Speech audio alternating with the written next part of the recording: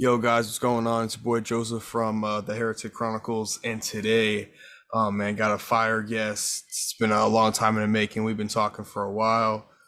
Brother, introduce yourself. Let everybody know who you are. I'm Jack McLean, Jack Leslie McLean, also known as the Athenian, Yes, ancient sir. Greek.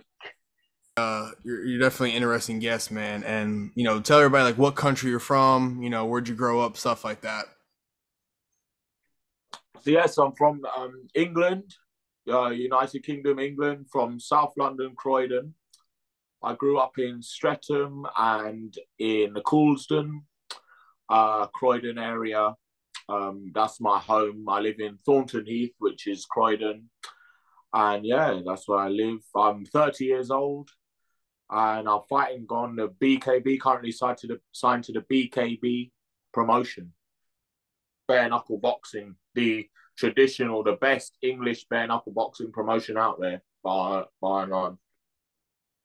Yeah, man, for sure. Mm. So, growing up, like, what was your like martial arts background? Like, what type of fighting style did you have like growing up, or if you trained? So yeah, so when I was younger, I was always into sport. I was very athletic, and I was always into the Jackie Chan. I love Jackie Chan. He Okay. was my favorite, and that inspired me to get into martial arts. I started to train in the jiu-jitsu and in judo. And then what happened is I went to school. I used to go to a private school for a little while with my parents, but then they could no longer afford to send both me and my sister there, because obviously private school, you got to pay for it. They wanted us to have a better life coming from a bit of a rough area. They wanted to put us in a good school, to get a good Mm. education and things, but they couldn't really afford it. So we had to go to a public school again. And going through my teenage years in a public school was very rough. We moved to an area where there's a lot of white people, gypsy people, and they're very rough boxers, the gypsies.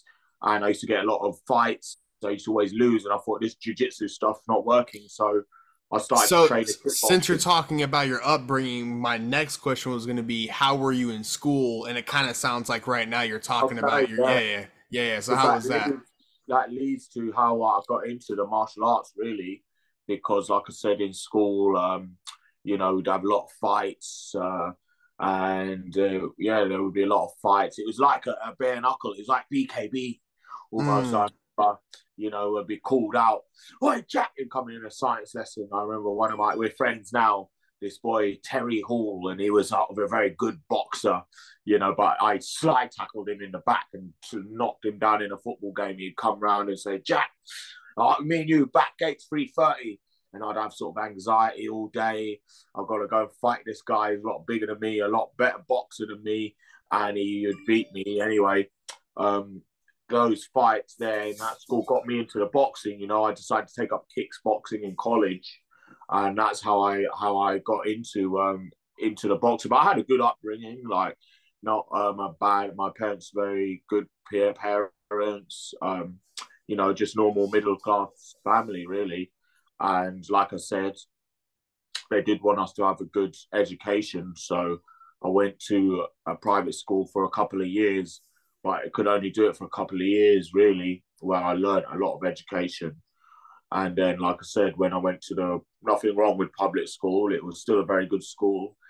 But it was a bit more rougher, you had the more rougher chaps down there with Okay, like okay. boxing and all of this. So that's how I got into the boxing, really, when I was quite young. Slide tackle them in the back, and then you'd have to fight. Then, if you did a foul that was considered a very bad illegal foul, you'd be offered to fight. And I remember, I think the next day I came into school and the fight was arranged, and I had to fight him down at this alleyway. And I remember I had no idea how to fight. So I walked forward, and he was stood there ready. And I walked forward and I punched him, and then he just grabbed me and punched me, and he was punching me loads and loads. I just had my head down like this, taking loads of bangs to the face. He Oh broke the man. jaw. Then the fight was over. But then I remember the fights would escalate. So what would happen is one guy would fight one, and I would be beaten. What would happen then? Another guy would come. Like I would be beaten by Terry Hall. Then my friend Max Hanna, he was a really strong lad. He then came and beat Terry Hall up in the middle of the corridor. boxed him, broke his eye. Then the teachers all sort of stopped him. Then his friend Martin Butcher, who's the big stronger one who beat me, he came and beat Max. And then this guy, his name was Sam Pedler, came and jumped in and wanted to fight Max, and there was this big fight, and then my mate, the big hardest man of all, Yannick Foe, his name was, this big black boy. He was one of my best friends as well, and he came in and he jumped in, and then there was almost a fight between Sam Pedler and Yannick Foe. They were the two hardest sort of blokes, and then they were like that. They went to get beat fisticuffs, but instead they went and pointed at each other because they didn't want to quite go there. Oh man, but yeah. It escalated. There was loads of fights. School, that's how it all began, really. That's how I got into it. I used to love the martial arts, and I remember even before one fight, I'd be there doing my stretching and everything and doing the moves to warm up, and they're like, come on, just hurry up and fight. But that's how it all began, really, back in the day. I had seen you posted something about, the military. So I wanted to ask, man, how was your time, in the service over there in the UK? Yeah, it was very good. I mean, that's why I started to join in the boxing, because obviously they had boxing team. The army are big in boxing. Most of my career, really, it was about 2 years of my career, I was just boxing, and that was it. Traveling around, we went to Cyprus, back to UK. So I was based out in Germany, and we would travel around doing boxing. And yeah, the army was a very good experience for me. I achieved Lance Corporal. And then, but in the end, it wasn't for me. I just left in the end and wanted to make a better life in the civvy street. But that's when I started boxing. So looking back on your time served, is there anything that you regret? And, what advice would you give to someone if they wanted to join now? Well, so yeah, when I was in the army, right, after a while, I didn't enjoy it because I went into what was called CIS, like I was in a rifle company to begin with. And then in the end, I just didn't like it. It wasn't for me. I achieved my rank, and then they quite push you to what they want you to do. It's not a place of freedom, and for me, I'm a very free-spirited character, and it just wasn't for me. That's why I left, really. I didn't like it. But if someone, I'd recommend, I definitely would say it was a great experience. And for anyone considering going, if you feel a bit lost and you feel a bit like you're, as a man or woman, and you've got some energy and adventure in you, yeah, and the army's a place to go. It's only 4 years of your life. I did 5 years, but it's 4 years of your life, and you're going to make friends for life. You're going to travel the world. yeah. And you're going to have some horrible, torturous experiences, sure, but that's what's going to build your character, because when you come and leave from there, you're going to be able to face anything, really. After you left the military, take me on like your fighting journey. Like, what was like the first fight you took after you had got out of the military? So the first fight, I went to box on what was called Queensbury Boxing League, and that was an unlicensed boxing league. Yeah. So you don't need a professional license, but it's professional rules, except they fight 2-minute rounds rather than 3-minute rounds. So the fights are often quite more fast-paced, and you don't do as longer rounds. Like, you won't fight 12-round fight. The maximum you usually will fight is sort of about 6 rounds or so. But it's the same professional rules. I fought on Queensbury. I believe I won that fight. It's quite a boring fight because I just wanted to win. I was just sort of jabbing him. After that, I fought a few more times, and I just was doing the unlicensed glove boxing, really, until unfortunately I did go in some trouble with the law, and I went and served small time in prison for a BB gun. So I did a year in jail for that. I was drunk and I stuck up a cab driver. I did a runner from a cab, he chased me to my house, and I did a John Wayne, and I pulled the BB gun on him, and I ended up doing a prison. That was quite a crazy experience. But then when I come out, I really tried to get my life back on track, and I got back into the bare knuckle, not into the bare knuckle, into the unlicensed boxing scene straight away. You know, you don't make a lot of money on it, but it's a little bit, just a little extra here and there. You know, you're working, and you can fight every month or so to make a bit of extra cash. You know. The prison, I had no idea about that. That's pretty interesting. You know, we've been talking for a little while. I'm surprised. Um, is there anything that you can share from that experience? Yeah, so I mean, it was quite, I guess, to be honest, I quite enjoyed prison. I mean, not enjoyed it, but I made the most of it because I'm one of these people who are positive. I began writing a book. I've actually got it here, actually. Wow, okay. A book. It's called Enter the Jamazon, the search Wow. for the Tunisian bullcrap monkey. So this book I began writing. It's a fantasy novel about a king. He's very eccentric, and he has this sort of zoo with full of mythical creatures where he holds gladiatorial tournaments and the such. And he finds about this monkey that can ship gold, apparently far away in this land called Tunisia, spelt with a Z. He sends this guy, Christopher Clive, who's a son of Columbo Clive, who is a top voyager who was died, but he was a fan of Columbo. So he just believes his son will be the one to send on this crazy mission. And anyway, King Zarius sends Christopher Clive on this quest to the monkey. So And you orchestrated this all yourself. This is something that you created in your own mind and put this in this book that you're going to be coming out with. yeah. So yeah, That's pretty cool, man. That's pretty cool. I used prison to make most of my time. I remember, you know, there were some nice times in there. You know, there's a lot of fights in there. I remember one guy was sort of stabbed up. I got stabbed in the foot in one fight in the shower. The guy was getting stabbed and we were fighting him, and it was just crazy. And there's a lot of sort of knives and things in Wait, there. you got stabbed? Yeah, only in the foot because I was fighting him in the shower and he had the blade, and I sort of wrestled him and he managed to cut me just a bit on the foot, but not really bad. It was only a small little tiny little blade. That's crazy, man. That's fucking nuts. Yeah, I mean, it's not a nice place, but like I say, it made the most of it. It's not like once I got to the good behaviour wing, it was like literally like Butlins in there. You know, we could walk out of the wing all day. You know, I do training running up and down the stairs. We train outside. Like I learned how to do muscle ups in prison. Okay, okay. So prison I look on the bright side what things it was good for me. I learned how to do muscle ups, and I began writing my book, which I probably never would have started writing had I not went in there and, you know, been on semen retention for so long that it gave me the creativity. I totally understand. All right, man. So I wanted to ask, I'm sure you've taken some gloved fights before. I'm sure you had some fights with the gloves on. I wanted you to break down to the viewers, like, what's the difference between fighting with gloves on and like bare knuckle? Well, with the gloves on, you can sort of take a lot more. You can defend yourself a lot better.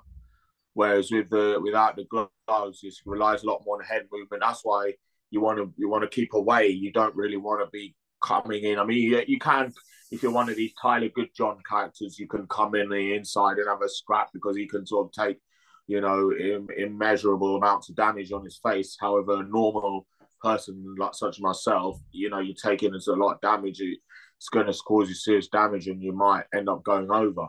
So you don't really want to be hit a lot, really. You want to try Okay. It's all about hit and don't be hit. So the boxing style of jab and move, stick and move, that is much better for a bare knuckle than the you know, brawler style coming in. Okay, yeah, you do get some of the tough guys who just come in and brawl, but I personally don't think that's the sensible way to fight in a knuckle fight, really. And obviously, yeah, the hands, you can hurt the hands more. It's, to be honest, not, yeah, it is a lot different. You can use some different techniques and things.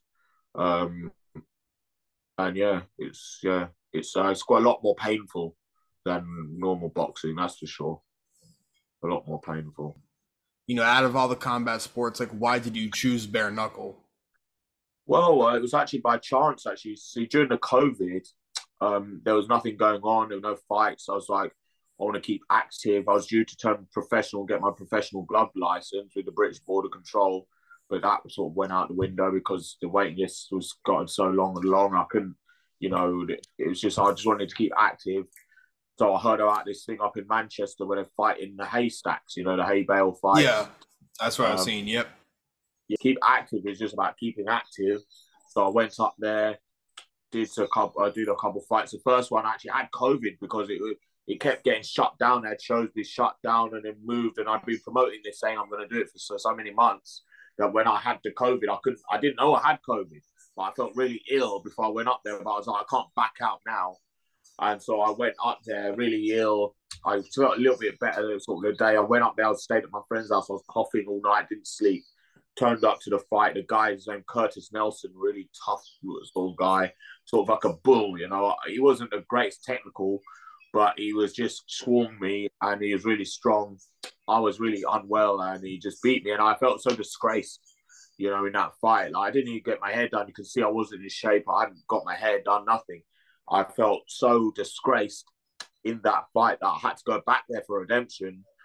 And yeah, when I went back there, I won, and then once you win in a bare knuckle fight, the pride, the feeling of that is so much more that, you know, so it's traditional boxing, you know, man to man. You're doing it like how you're doing it at the schoolyard. You get the respect. You feel, I don't know what it is about it, but when you win in the knuckle fight, it's a lot.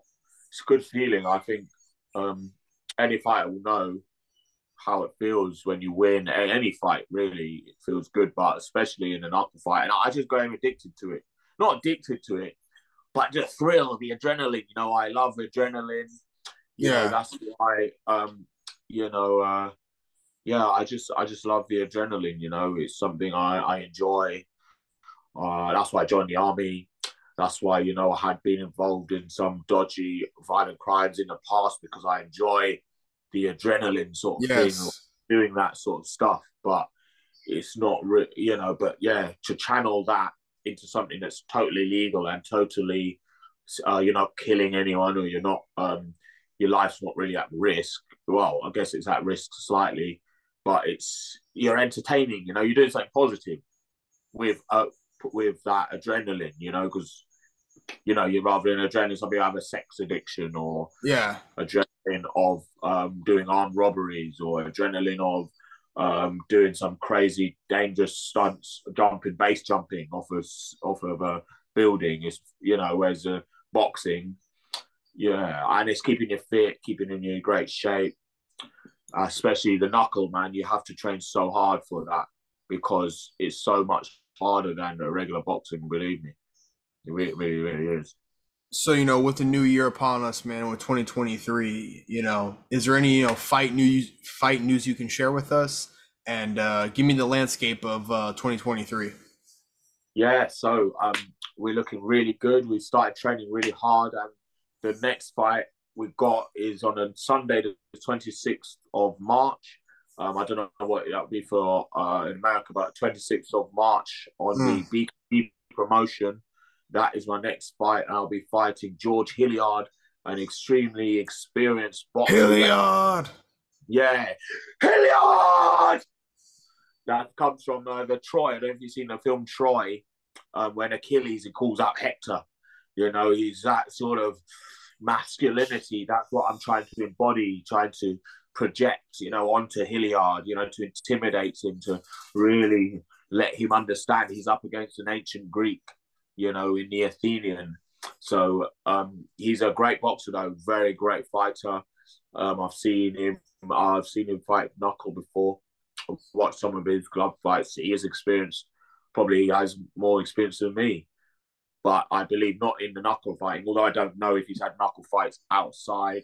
However, I'm extremely experienced in combat fighting, and I've had 5 knuckle fights competitively.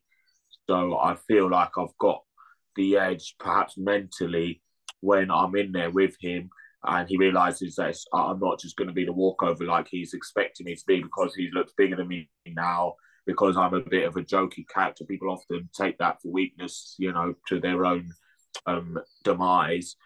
And yeah, it will be. It's going to be a great fight, though, because he is a great fighter, but so am I. So, you know, when I put in the work, believe me, I will be unstoppable. Good note. Send us off on a good note. Well, I mean, a lot of us, we've all had hard times, during the COVID.